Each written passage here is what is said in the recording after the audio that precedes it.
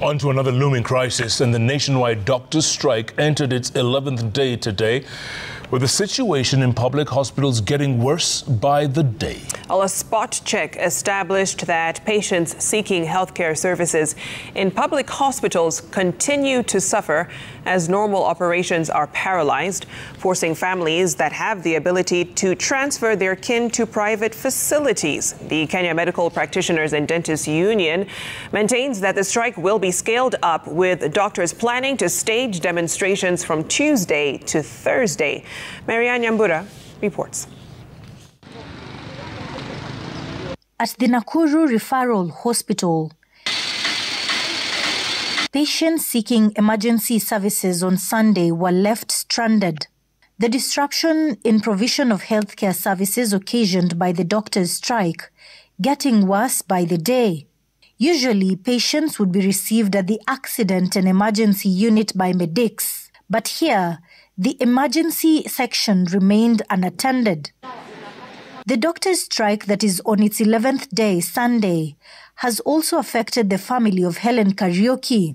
Their 70-year-old dad, who is hypertensive and diabetic, has been at this hospital from Thursday. Tangu siku hiyo, hakuna ile matibabu ambayo tunaweza sema ya kwamba amesaidika. Tuliweza kupata zile dawa, amewekewa tu hapo. Lakini hakuna daktari ambaye angeweza kumpatia zile dawa.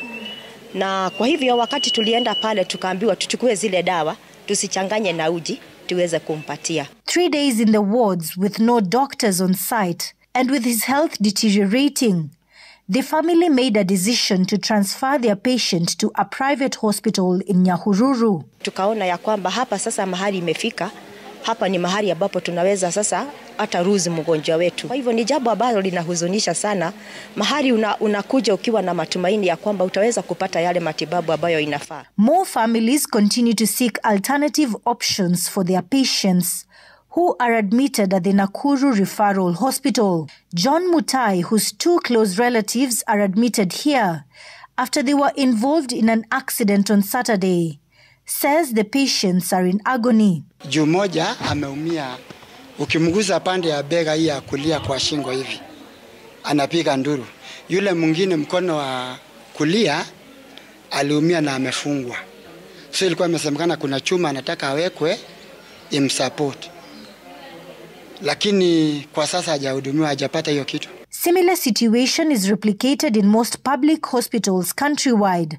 As the government and the union maintained hardline stance, the situation is set to get worse, with the Kenya Medical Practitioners and Dentists Union announcing that doctors will not return to work until the government meets their end of the deal. Doctors say they will stage demonstrations from Tuesday to Thursday to push for their demands. This coming week, we're going to have a demonstration in Nakuru, in Kakamega, in Migori, in Kmpdu, and again in Nairobi.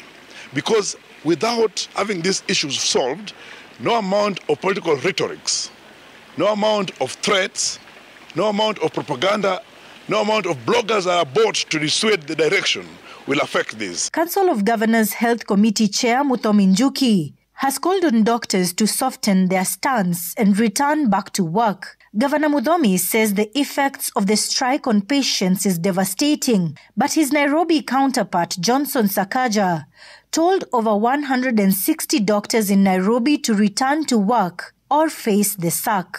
If you're a doctor and you're interested in working in Nairobi, be in hospital. I told them that on Thursday. On Friday, I had 60% of them reporting back to work. They came back to work. Monday, nimeandika barua ya wale 40% watuambie kama wanataka kazi. Kama wataki, kuna wengi wanataka kazi ya kuwa daktari. The first attempt by the Kenya Medical Practitioners and Dentists Union to hold talks with the government failed last week.